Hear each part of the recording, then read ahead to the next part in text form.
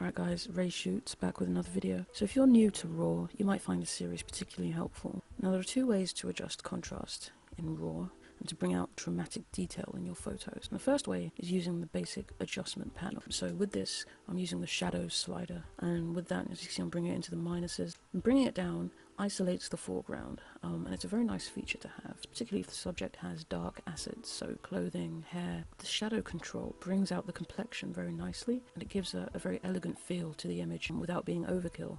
And that's because the shadows edit chooses the parts of the image that the camera has picked up as being dark or black, and it knows how to work with them very well, and the result is usually very pleasant. You can also control the contrast using the blacks slider. Now this takes the contrast one step further, and it's useful for monochrome. It works very well with monochrome, particularly if you're trying to create a chiaroscuro effect, but it can be overkill in a color image. And then again, it could be perfect. It really does depend on the image, but in this instance I find it slightly overkill because you lose some of the detail here. But you can use the black slider to create a spotlight effect over your subject. The second way to adjust the contrast in RAW is using the adjustment brush tool. Now this gives you finite control over the exposure, contrast, even the sharpness, but over a specific area, not the whole image. So let's say I want to isolate my subject by darkening the background. With the adjustment brush, I can choose which parts of the background to darken. I don't have to darken the whole thing. And with this edit, you can even choose the size of the brush, so you can choose the circumference. See, it's just a circle that you